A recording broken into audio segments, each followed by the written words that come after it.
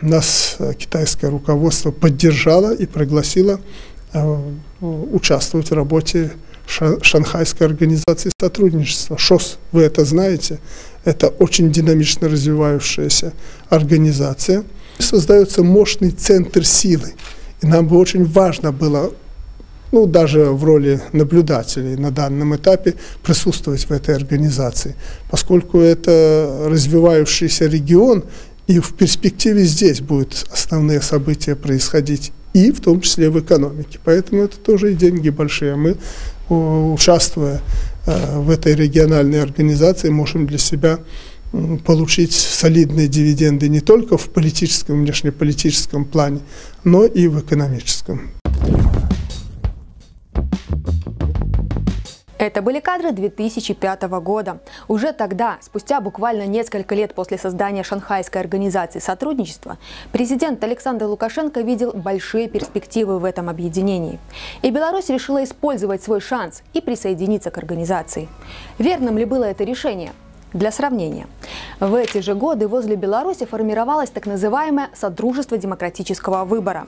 Организация стран Восточной Европы и Прибалтики, пытавшаяся стать альтернативой СНГ. Главной их фишкой были мирные революции. Что-нибудь слышали о таком объединении? Вот-вот. Собравшись буквально пару раз, покрасовавшись перед камерами и сделав громкие заявления, лидеры этих стран разошлись в стороны. Именно такой исход и предполагал Александр Лукашенко, как только эта организация была создана. Но что насчет ШОС?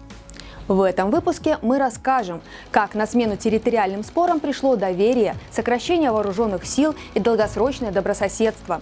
Какие перспективы открывает для Беларуси членство в ШОС и чем Беларусь привлекает эту организацию. Давайте начинать. Предпосылки к созданию Шанхайской организации сотрудничества были заложены еще в 80-е годы, с началом переговоров по разрешению советско-китайского раскола. Но все накопившиеся вопросы были сняты уже после распада СССР. В 1996 году в Шанхае Россия, Казахстан, Кыргызстан, Таджикистан и Китай подписали соглашение о мерах доверия в военной области. Еще через год страны договорились о взаимном сокращении вооруженных сил у границ. Разрешение территориальных споров стало основой для дальнейшего развития регионального сотрудничества, и это очень важный момент. ШОС формировалась на взаимопонимании, равноправии и стремлении стран к мирному диалогу. Со временем Шанхайская пятерка стала играть все более важную роль в поддержании безопасности и стабильности в регионе. И в 2000 году главы государств решили, что их объединению пора становиться региональной структурой многостороннего сотрудничества в различных сферах. В этом же году к пятерке присоединился Узбекистан, а через год на саммите в Шанхае принимается историческое решение о создании Шанхайской организации сотрудничества. В декларации заявляется, что в условиях динамичного развития процессов политической многополярности, экономической и информационной глобализации более высокий уровень сотрудничества будет способствовать более эффективному использованию открывающихся возможностей и противостоянию новым вызовам и угрозам. В документе четко зафиксировано, что ШОС не является союзом, направленным против других государств и регионов. Организация придерживается принципа открытости и готова развивать диалог, контакты и сотрудничество в любых формах с другими государствами и соответствующими международными и региональными организациями. Беларусь стала участвовать в работе Шанхайской организации сотрудничества с 2010 года, сперва в статусе партнера. В 2015 году нашей стране был предоставлен статус наблюдателя. Причем это решение можно считать уникальным. Беларусь не относится к азиатскому региону, и до сих пор мы единственное европейское государство, которое активно взаимодействует с ШОС. Мы высоко ценим ваше доверие и намерение активно участвовать в работе организации по всем направлениям, представляющим взаимный интерес.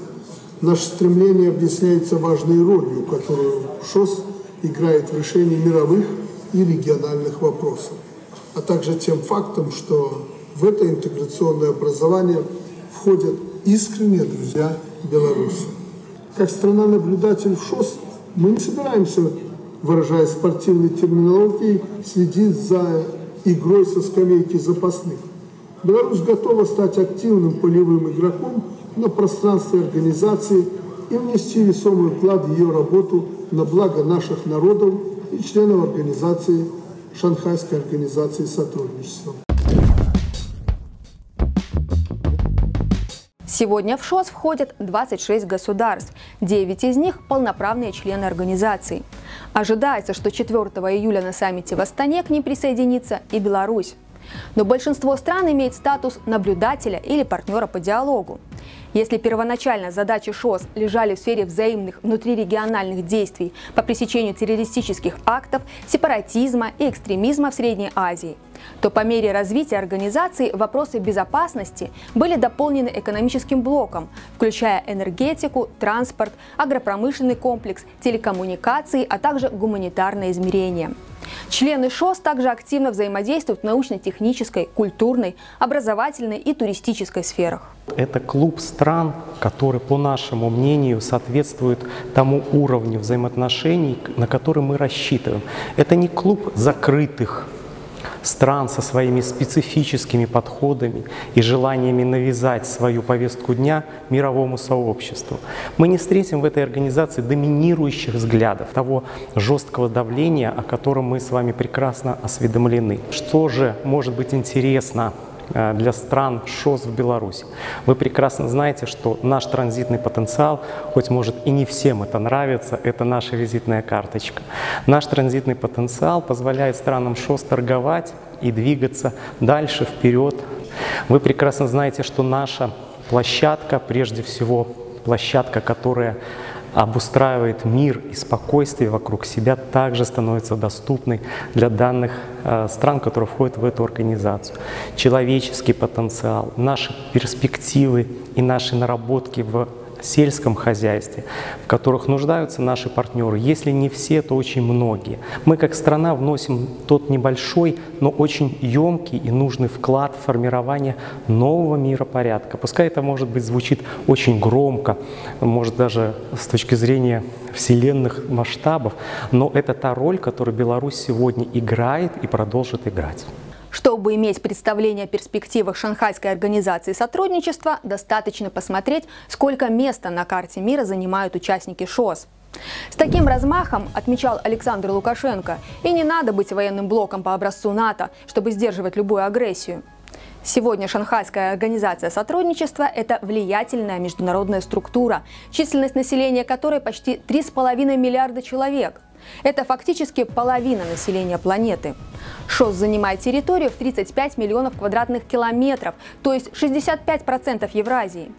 ВВП стран ШОС – 23 триллиона долларов или четверть мирового ВВП. По данным Международного валютного фонда за 2023 год, 3 страны ШОС входят в топ-7 мировых лидеров с долями ВВП в мировой экономике. Это Россия практически 3%, Индия свыше 7,5% и Китай почти 19%. Совокупная доля только этих 3 государств ШОС в мировой экономике составляет около 30%. И еще один интересный факт. Россия, Китай, Индия и Иран входят в большой космический клуб. Неформальное объединение государств, имеющих возможность для запуска собственных спутников, собственной ракеты-носителем, собственного космодрома. С другой стороны, не в масштабах сила. Посмотрите на модель поведения Запада. От его гегемонии устала большая часть планеты. А ШОС – это прежде всего разговор на равных. Не зря ее страны называют себя семьей. Место Беларуси, убежден Александр Лукашенко, именно там, рядом с народами, представляющими разные культуры, но объединенными стремлением к миру и развитию. Те нарративы, которые транслируются в рамках Шанхайской организации сотрудничества, формировались в том числе и Белоруссию. Ведь речь идет не о том, что мы только в прошлого года как бы узнали друг друга. Ведь мы имели статус партнера по диалогу и достаточно активно сотрудничали по самым разным направлениям. Для Республики Беларусь сегодня очень важно присоединиться максимально к альтернативным площадкам, которые предлагают образ будущего, то есть движение вперед. Это мирное, стабильное развитие, это равноправные условия, насколько это возможно. Мы понимаем, что это идеал, но тем не менее равноправные условия в экономическом развитии, технологическом развитии, в вопросах логистики, поставки товаров, торговли, то есть по широкому спектру экономической повестки, потому что для человека прежде всего важны комфортные условия, качество жизни. Но есть еще очень важная политика, политическая составляющая. Мы видим, что сегодня политика стала превалировать над экономикой, над разумом, над прагматизмом. Поэтому в образе будущего есть большой такой политический блок. Это новая формула международного взаимодействия, которая сейчас вырабатывается, не только в рамках ШОС, еще и БРИКС, вот такую структуру мы должны вспомнить, которая также выстраивает такую линию нового формата международного сотрудничества. Нам важно сегодня максимально охватить все альтернативные площадки для того, чтобы потом не стать винтиком и не задавать себе вопросы, почему мы не успели. Вот мы работаем сегодня на опережение. Шаг Беларуси по вступлению в шанхайскую семью не был спонтанным или случайным. Тогда шанхайская организация сотрудничества была еще молодой, пыталась встроиться в мировой порядок. Сегодня на нее смотрят как на будущее. Это очень влиятельный полюс нашей планеты. У белорусского руководства было достаточно времени, чтобы сопоставить цели и задачи ШОС с интересами своего государства, оценить напряженный и конструктивный характер ее работы, а также убедиться в собственных силах и возможностях. С учетом стратегически важного географического положения, Беларусь способна органично дополнить структуру организации.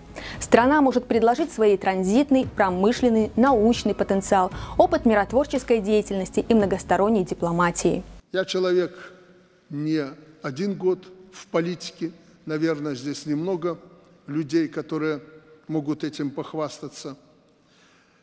И я очень внимательно наблюдал, как после образования Шанхайская организация сотрудничества боролась за свое лидерство регионального лидера. Сейчас и момент такой, и работа нашей организации, и особенно события в мире привели к тому, что мир значительно изменился, все мы констатируем, что этот мир уже не будет таким, как был раньше. И взгляды, как раньше говорили, всего прогрессивного человечества, обращены к нашей организации, Шанхайской организации сотрудничества. И, может быть, неожиданно для некоторых из нас, Шанхайская организация сотрудничества превращается из региональной организации в глобальную. И самое главное сейчас – не упустить этот момент. Нужно дать шанс тем государствам, их немало, для того, чтобы они могли найти альтернативу в существующих реалиях. Наша организация может стать глобальной организацией, объективно стать и решать глобальные проблемы мироустройства в современных условиях. Нужно не опоздать, уловить этот момент и адекватно на это ответить. Это был проект «По факту. Решение первого». Подписывайтесь на наш канал, чтобы не пропустить новые выпуски. Мы говорим о главном. Опираясь на два фундаментальных принципа – простота и справедливость,